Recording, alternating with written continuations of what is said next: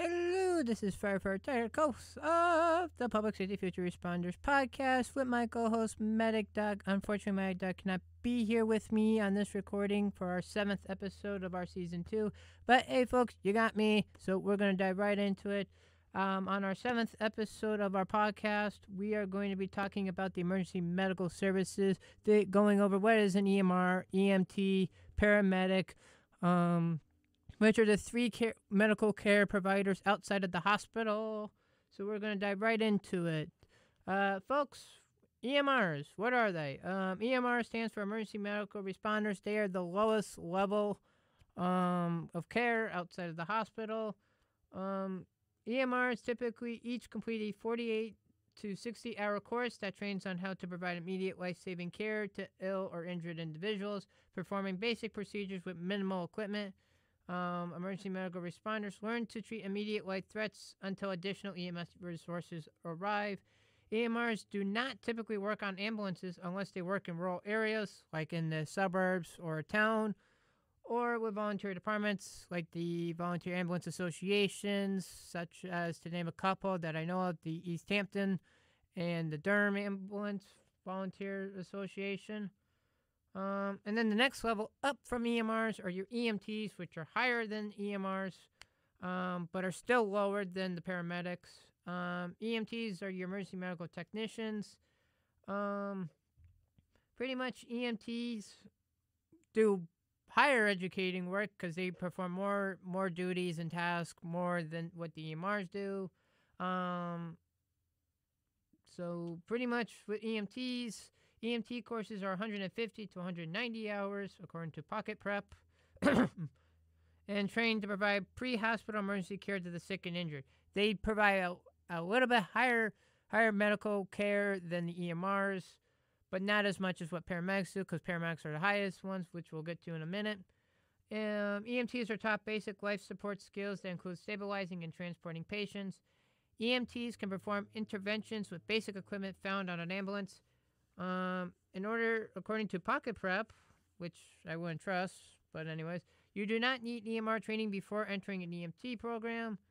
And then, of course, a bit higher EMTs, even though most people really don't see this as a slot in the EMS pyramid, is your advanced emergency medical technicians, which only are in most states, which is a bit higher than EMTs because they're the advanced version of the emergency technicians.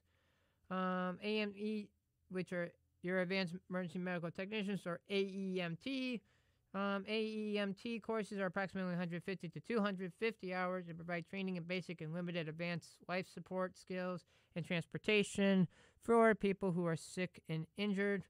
And then, so pretty much they can do what a normal EMT do, just with a bit of additional advanced training, a little bit more than what normal EMTs can do, which are found in most states, as I said. And then we have reached the most advanced of all first responders outside of the hospital, which is your paramedic, the highest level outside of the hospitals.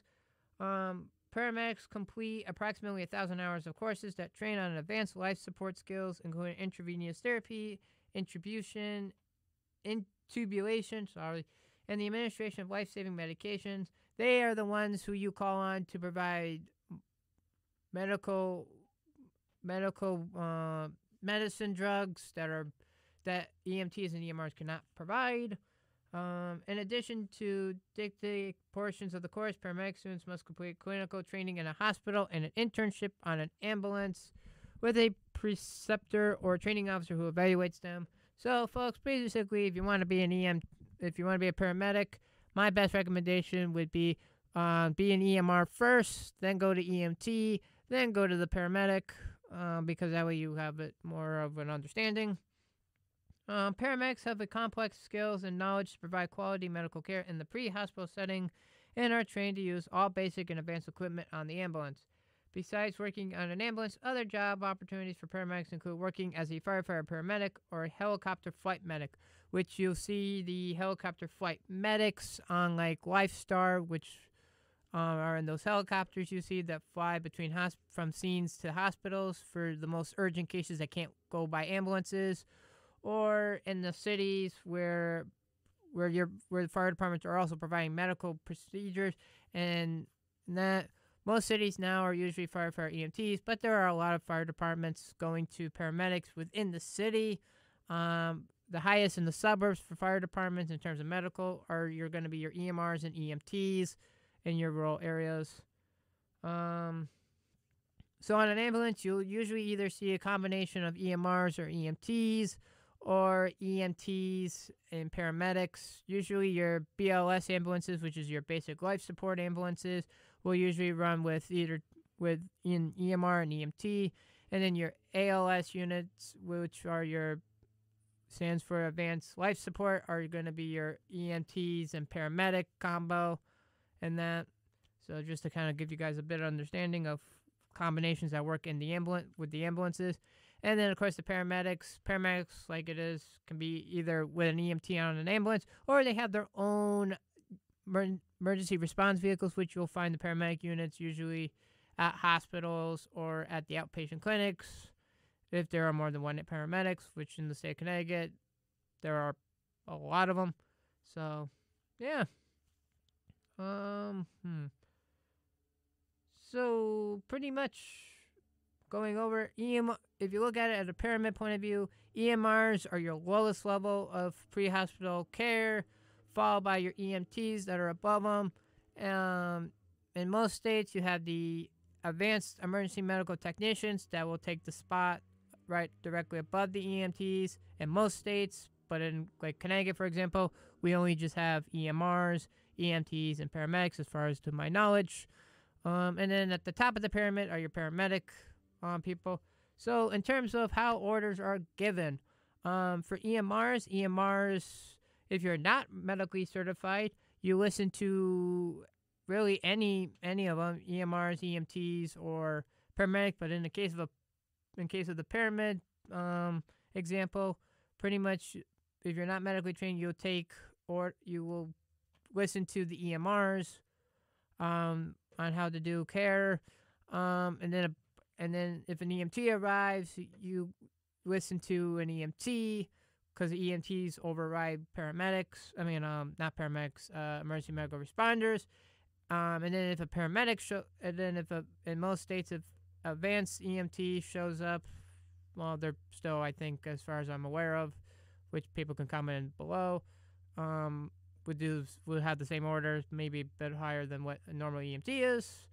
And then, of course, paramedics show up. Paramedics oversee all of them, and the paramedics would be the ones that give the orders to the EMTs to take care of. And then, of course, with paramedics being the highest outside of the hospital, from the hospital, you usually will have the doctors that will advise paramedics on what to do. So again, according to Pocket Prep, emergency medical responders typically complete a 48 to 60 hour course. EMTs usually about 150 to 190 hours. Advanced emergency medical technicians, if you have them, if you are certified, are approximately 150 to 250. And of course, the paramedics are approximately 1,000 hours of courses that are being trained on, which you can find training courses wherever they are available. So, yep. Let's see.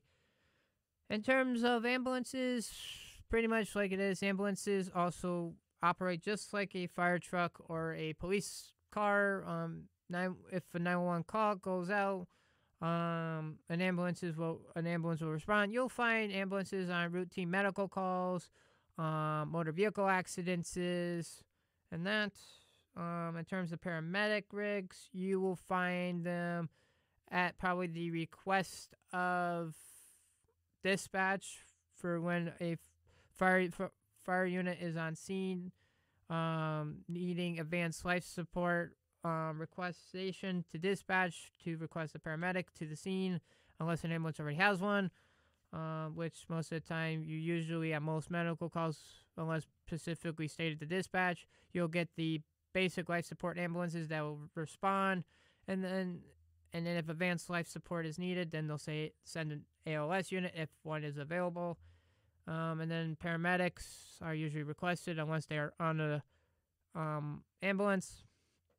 And in terms of flight medics, usually the med flight or lifestar, whatever they are called in your area, are usually requested to the scene for when transport by ambulance is either unavailable or the patient is in critical need to get to a hospital as soon as possible, and time is of the matter, hence why of the golden hour, which you can look up what the golden hour is, because I'm not going to probably go into it because I'm just talking about the different functions of EMS. And then, of course, according to the EMS.gov, emergency medical services, more commonly known as the EMS, is a system that responds to emergencies in need of highly skilled pre-hospital clinicians. But EMS clinicians aren't just the first healthcare practitioner on the scene. They're often the first to identify a healthcare crisis in a community and act as a critical component of emergency management and increasingly a practitioner of community healthcare.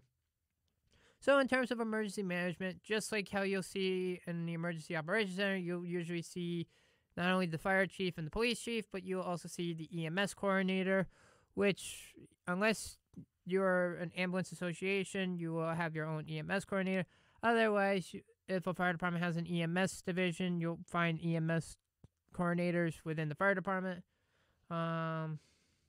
Depending on the size of the fire department, you may have 1 to 2 medical coordinators. I know for the fire department I volunteer for, I have 1 main EMS coordinator with an assistant, so technically I have 2 EMS coordinators. EMS is most recognized by its vehicles, helicopters, and workforce, which responds to emergency incidents. But far from being simply a ride to the emergency department, this system of coordinated response and emergency medical care involves numerous people and agencies. A comprehensive EMS system is ready every day for every kind of emergency, whether or not that includes going to the hospital. Despite a robust ecosystem of its own, EMS does not exist in isolation.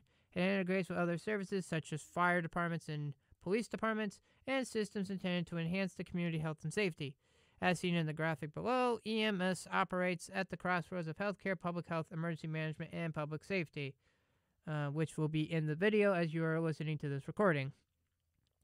The principles and resources of each field are employed in EMS systems. As noticed above, the emergence of a significant health problem is often heralded by its arrival in the ED. Because EMS clinicians respond to all kinds of emergencies, hazards, and natural and man-made disasters, they often work side by side with public safety colleagues and law enforcement and the fire service with the primary mission of providing emergency medical care. Also, too, in a mass casualty incident, you will see EMS emergency management incident command system being followed in a mass casualty incident as deemed by such incident. EMS also plays a role in non-emergent medical care. Community paramedicine, CP, also known as Mobile Integrated Healthcare, MIH, is a patient-centered healthcare model in which EMS clinicians provide care outside the emergency response system, frequently through scheduled visits in the patient's home. These patients are often from unserved population without ready access to healthcare or health insurance.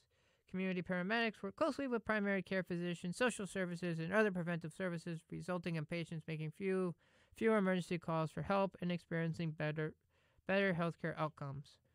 EMS clinicians also play an important role in mental health and behavioral health crisis services. The ideal crisis response model is an integrated service involving EMS, mental health professionals, and sometimes law enforcement to provide caring, high-quality support to individuals experiencing a mental health crisis. The goal of crisis services is to increase access to quality mental and behavioral health care for those in need. Hence why the EMS has that star that you see so frequently of, which is known as the Star of Life. Which the Star of Life represents one of 6 EMS functions. Detection, reporting, response, on-scene care, care in transit, and transfer to definitive care, which is adapted from the medical identification symbol of the American Medical Association. The serpent and staff in the symbol in the middle symbolizes the staff of, I'm not going to pronounce it because I'm going to butcher it, so I'm just going to spell it. The staff of ASCLEPIUS, an ancient Greek physician defined as the god of medicine. Overall, the staff represents medicine and healing, with the skin shielding serpent indicating renewal. The Star of Life has become synonymous with emergency medical care around the globe. This symbol is a means of identification on ambulances, emergency medical equipment, patches, or apparel worn by EMS technicians.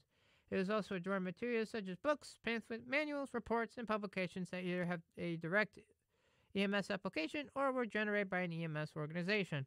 On maps and highway signs, this symbol indicates the location of or access to qualified emergency medical care. Learn more about how to use the Star of Life from the NHTSA Star of Life manual. Link to ems.gov will be in the description for you guys to go check that out. Pretty much looking at it, folks, you'll see the Star of Life, like I said, on ambulances, on emergency medical equipment, and then in firehouses, you'll also see the Star of Life on fire trucks, which will also indicate the emergency medical response flag cars, hence 3 in my fire department, because we do not run ambulances. Some towns will have their own ambulances incorporated into the fire service. So, yep. So you'll find them on those. You'll find them on the emergency medical flag cars. In terms of, and then you'll also find them like in the cities. You'll find them on fire engines where the Star of Life is indicating where the medical supplies are on that truck. And same goes for the ladder too. For mutual aid responses and that. Well, folks, that concludes the episode 7. What is the emergency medical services? I hope you enjoy, and hopefully I got you to. Hopefully it helps you all understand a little bit more on what the emergency medical services is, who they are, and what is their job that they do in the emergency responders field. Folks, I will leave a couple links in the description for you all to go check out. Feel free to hit the like and comment if you're on YouTube, or feel free to leave us a like over on Spotify if you can. And folks, from myself, from my co-host Medic Dog, and myself, Firefighter Tiger, we wish you all good day and good luck, and hopefully you all enjoy this. At the date of this recording, it is Monday, November 6th, so hopefully you guys will be enjoying this when it is published on Friday, or if not sooner. Folks, you all have a good one, and we wish you all happy November. Take care, all, and we will see you all on another podcast episode. Ciao!